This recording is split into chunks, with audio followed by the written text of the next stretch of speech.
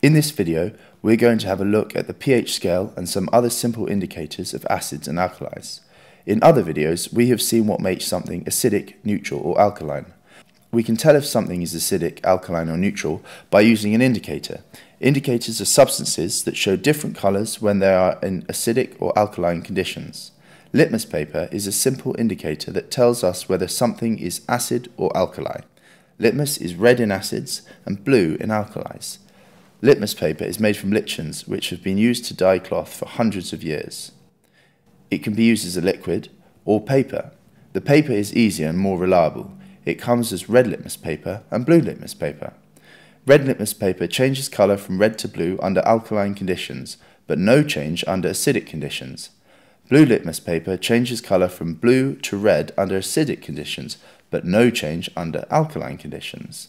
So just remember that red litmus paper changes colour for alkalis, and blue litmus paper changes colour for acids. However, litmus paper only tells us whether something is acid or alkali, but it does not tell us how acidic or alkaline a substance is.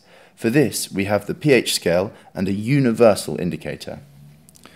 Universal indicator is a mixture of different indicators, or dyes, which has many different colour changes, and so shows us the pH value of the solution. Again, it can be used as a liquid or a paper. The pH runs from 0 to 14, with 0 being extremely acidic, 7 being neutral, and 14 being extremely alkaline. Stomach acid is a strong acid with pH of about 2. Acid rain has a pH of about 5.5. Milk is neutral with a pH of 7. Seawater is a slightly alkaline. Soapy water is a strong alkaline.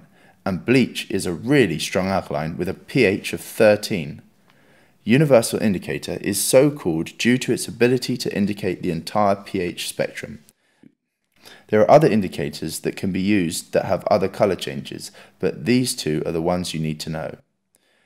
We can also get even more accurate measurements of pH using a pH meter, which will give us readings to 0.01 of the pH.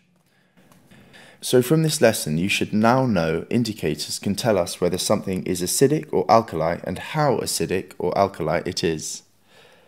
Red litmus paper changes colour for alkalis, and blue litmus paper changes colour for acids. And universal indicator can give us more detail, indicating where on the 0 to 14 pH scale a solution is. Acids are from 0 to 6, neutral is 7, and alkalis are 8 to 14.